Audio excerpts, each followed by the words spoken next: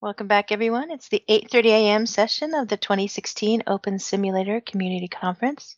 I want to remind everybody in world and in our web audience, you can view the full conference schedule and bios of all of our speakers at conference.opensimulator.org.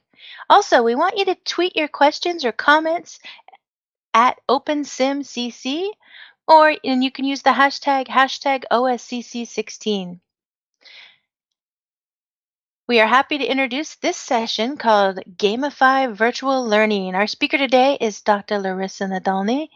She is an assistant professor at Iowa State University, where she studies immersive technology, game-based learning, augmented reality, and virtual reality. And I want to pass the mic over to Dr. Nadolny. Hello, everyone. Thank you all for being here. And it's so wonderful to be at this conference again, and such a great community. You have to excuse my voice just a little bit. It is definitely winter, so I have a little bit of a cold coming on. Let me tell you a little bit about my background and how I got here and with gamification. So I have been around since Second Life for quite a while, working with educators in K-12 and higher education on how to best use immersive technologies in the classroom. When it comes to education and gamification, I've been gamifying and using game-based learning in my own teaching in higher education, and helping others use it in a variety of different fields. So I'm in the field of educational technology, but I've worked with other courses as well across campus, whether it be just a small unit that the person wants to add game elements to, or an entire curriculum. I've done that in a variety of settings. I've done it in face-to-face settings, in blended environments, in OpenSim, as well as in online learning management systems as well. So I'm going to be keeping an eye on the chat. I'm pretty good at multitasking. So as I'm talking, please feel free to ask any questions that you have, and I'll try to answer them as we come upon them. Okay, so first thing, I just want to back up a little bit on game-based learning and talk about where we're coming from as a culture, as an innovation. You'll notice that there are quite a lot of different terms out there in the field, and it just depends on who's using it and where they're coming from, whether they're coming from the field of education, or if they're coming from business or industry, or in game studies. So if you look at these terms, we are going to be blending a little bit into two different ones specifically: gamification and game-based learning. I want to share with you my perspective on the difference between the two terms when it comes from learning sciences. You can think of gamification as the inclusion of small little gaming elements into something that is already existing. So for example, if you have a training experience and you decide to add a leaderboard to that, that would be gamification. And I think that's pretty similar to what we hear in the news as well. Now, game-based learning, depending on where you come from, you have different ideas of what this might mean. From my perspective and from my background, I think of it more similar to what you might hear of as project-based learning or problem-based learning. It's a way of designing a curriculum. So if you think about this, the entire learning experience, the entire learning ecosystem is gamified. So it's not just adding something small to something that already exists, you're actually redoing the entire experience. So when you think about this, there's a lot more to that kind of experience, and developing that and play testing and making sure that things are working well for the learners. Now for today, what I just wanted to share with you is a little bit more about gamification. I just want to show you some simple things you can do to add into your virtual experience. Some are basic, some require a little bit of coding, and some sources of that code that you can have from some of my worlds. What I want to share with you for the game-based learning bit is, if you're interested in learning more about that, you can go to this website here, and I put it in the chat, about how you can structure your entire experience of a game. Okay, so when it comes to gamifying your experience in a virtual world, one thing that's really important to realize is that you need to set the stage for the students. So for example, students or learners, whether it's industry or higher education or K-12, they come into an experience with certain expectations. And if it is something that has like a grade attached to it, they can get very nervous with something that seems to be like a game. It conflicts with what they feel inside and what their expectations are. So it's really important that if you are going to gamify any kind of learning experience, that you tell them up front what's going on and how they can navigate those different feelings. So what I have here on the screen are two different screenshots that you can see from the Rainforest Research Island that I have presented on in the past.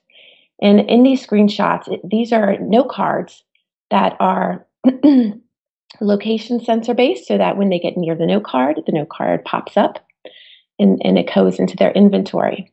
So with this, they're knowing as soon as they arrive in this experience that they should have fun. It says that there's a lot to explore. It says that it's okay to do a variety of different things and to feel free to be gameful in their actions. So it's really important to set the stage for the learner.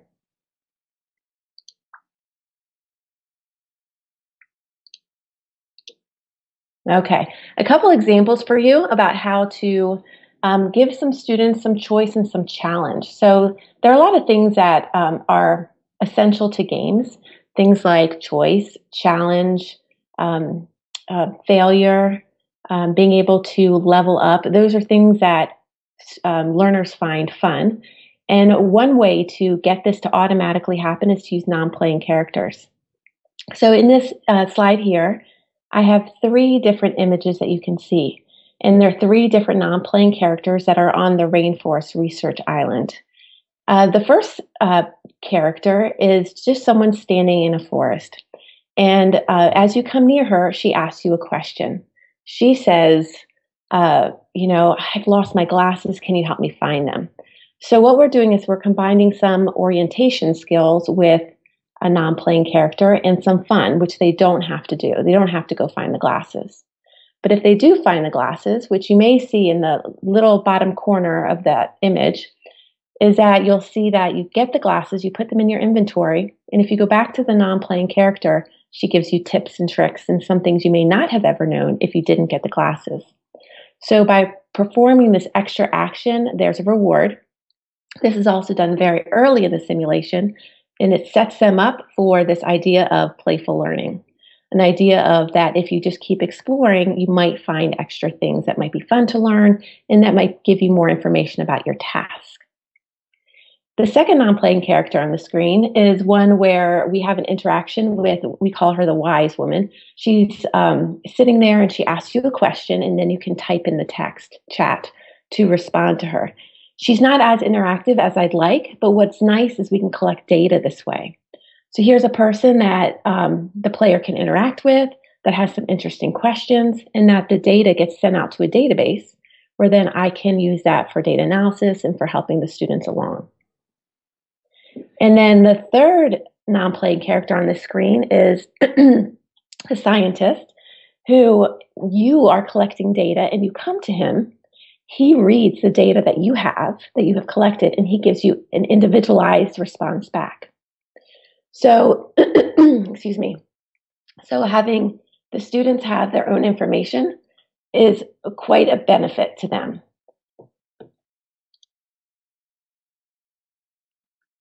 In that experience, you have the student not knowing what they're going to get, and they end up talking to each other, which is really nice. So you have lots of different students on the island. They meet with this individual scientist, they get their own information, and then they realize it's different, that not everyone has the same experience.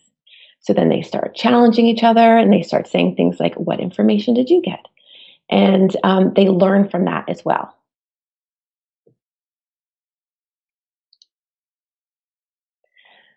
So the non-playing characters were definitely more thought out and more formal part of the simulated experience. But what I have on this slide are a couple different Easter eggs. So Easter eggs are the idea of that you find something hidden and it leads you to something fun or playful, or it gives you a reward. You see 3 images on this slide. The first one is more content related. So you'll notice there's some barrels that look like they are tipped over and spilled in some oil. So this has to do with finding out more information about the island, and people that find that actually have more data to add to their final project than others that didn't find it. So just putting a visual in a corner or having things hidden is a nice little surprise for the learner. The second one is a bridge that once you walk over it, a pop-up box occurs. And we thought of this as like a little troll under the bridge. So when you pass the troll provides you with some little tidbits of information. It's similar to that scientist with the glasses in the beginning. So if you pass this bridge, the troll will tell you that there might be a zip line around the corner that will help you get to one side of the island faster than walking. And if you pass multiple times, you might get multiple different messages. And the last one you see here in this image is one that actually very few students found. So we had freebie boxes around, and one of the boxes had a clipboard that you could pick up and put on. And with this, a lot of students put on the clipboard. But it was interesting to note that in this experience, very few students actually read what was on the clipboard. So on the clipboard is a location. And at this location, there was more information, and there was actually a really cool maze that one of my students made. And it's this underwater experience. And that experience isn't part of the island anymore, but it was unique to note that it was very few people found it, and very few people mentioned it. So it was one of those Easter eggs that surprisingly we thought since everyone was holding it, they would notice it more often, but that didn't occur.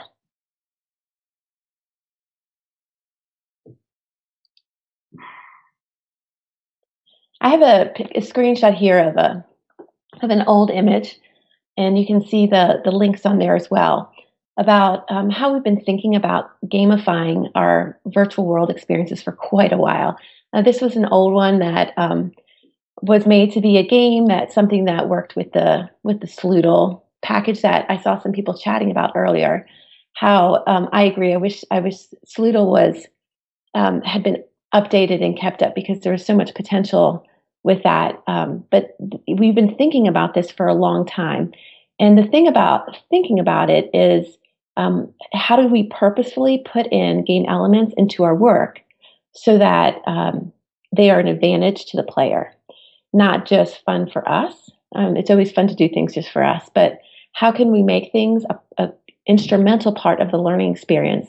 Because the research does show that when you use a gamification, especially not in isolation, but use multiple things together, the students have higher engagement, they have higher persistence, and they enjoy their experience better. So by being thoughtful about what we're including, we can really take what we're doing leaps and bounds higher for student engagement, motivation, and learning. All right, a couple more ideas to share with you. If you think about games, the best way to find out what's motivating is just to play games and see what about them, especially video games, motivates you. So the first thing I have here is the status HUDs. So if you think about a lot of shooter games out there, they have status about your ammo. They have status about your life and your health, who's nearby you. Some games have status about challenges that you've earned, or rewards or badges. So being able to create HUDs that provide that instant feedback to the learner is very important. And if you can do it in a way that is well designed and it's visually appealing, students will really engage with that content. Maps and orientation. It's hard. One of the challenges, I think, in a virtual world, if you're not familiar with them, is knowing where you are in the virtual space. So maps are highly aligned to gamifying learning, because especially if it's something where it's competitive or collaborative, you can see where other players are. So having the learner put up their mini map and keeping it up, that's another way to have almost like an instant HUD, because it's already built into the system. And the third one on this slide is about rewards. We all love rewards. It's fun to just get free things. But the most effective rewards when it comes to learning experiences are ones that are directly aligned to what you do. So if they perform well on a task, they get a reward, or something that counts for some points, they get a reward. Those are the most effective ones, instead of just the ones that are loosely related. So I said with you I'd share some information. I have on the slide a QR code, but I also have the link where you can download the Rainforest Research Island, as well as the non-playing characters, and all the code that goes with them is free to use. You'll notice that the non-playing characters were made by 3 different students of mine, so the code is 3 different ways. But it's interesting how they made the code and how the interactions work. So you're welcome to have any of the code or any of the objects on Rainforest Research Island. Also, you can note that this presentation in the slides, I put it up on the conference scheduling website, so you can download this presentation as well. And just to wrap up, just to let you know that on that presentation slide, I do have some resources for you here about people that are doing this in our field, that are working with OpenSim and Second Life and other virtual worlds to use gamification techniques. They're adding badges and leaderboards and working with points and challenges and how we put those together to be most effective. And I'll leave you with the following 3 items, and then I'll open up to questions. The first one is, please make sure you play test. Being just one perspective, I can tell you that I thought things that I've made in the virtual world were really, really fun. And then when I had students do it, they didn't think it was really as exciting as I thought. So have your target audience play test. Make sure you have avenues for collecting data so you know what's working and what's not. And as I said before, make sure that rewards really have real consequences for the students so that they find them valuable. Okay, any questions that you may have about this? I know I really flew through a lot of slides, but like I said, I have them all on the conference website.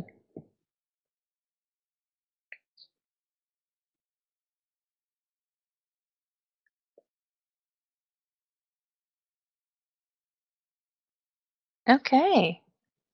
Well, Larysa, thank you very much. I think now we all want to go play some games.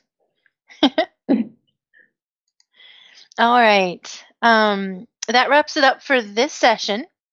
Our next session is going to be in a half hour. We're going to take a little break right now. And coming up next at 9:30 will be our Open Simulator e-commerce panel. So you definitely want to join us for that. During the break, we encourage everybody in world to check out OSCC Expo 3 region, which is our poster expo that talks about some of the presentations. There's also OSCC Expo 2, which has a whole bunch of links to Hypergrid Tour resources. So you'll definitely want to check all of those out. And also definitely talk to any of our presenters. They're going to be around. They are here to help you come up with ideas and tell you what they've learned from the things that they've done. So we will see you all back here at 9:30.